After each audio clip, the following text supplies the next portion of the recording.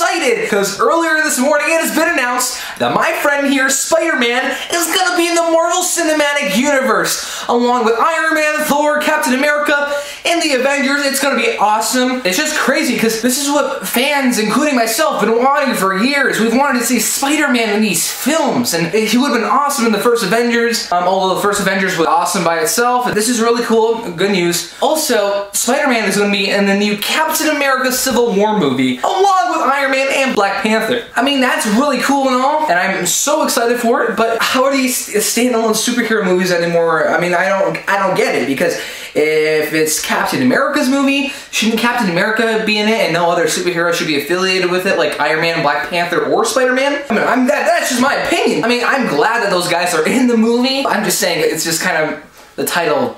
I don't know, it could have just been like Avengers 3 or something. Although they already have Infinity War planned out, so that's the third one. But anyways, Spider-Man is going to be in the Marvel Cinematic Universe, and this is awesome. He's going to be in his own standalone film. He's going to be in the Avengers. He's going to be in Captain America Civil War. It's going to be crazy. And speaking of the standalone Spider-Man movie in 2017, that's also the time when Thor Ragnarok is supposed to be released, but because of the Spider-Man film, the release date for Thor Ragnarok has been pushed back to November of that year. You know, it's a little disappointing to some of the fans out there of Thor. I just think that Spider-Man's cooler than Thor. He was the first superhero I ever liked and appreciated. He was really cool, you know? He still is cool. He's just been in really bad movies. I'm glad that Disney and Marvel, they're taking over Spider-Man for the cinematic universe. It's just crazy. I was like, like the little 5-year-old kid inside me just like came out. Oh, yes! Oh, Spider-Man!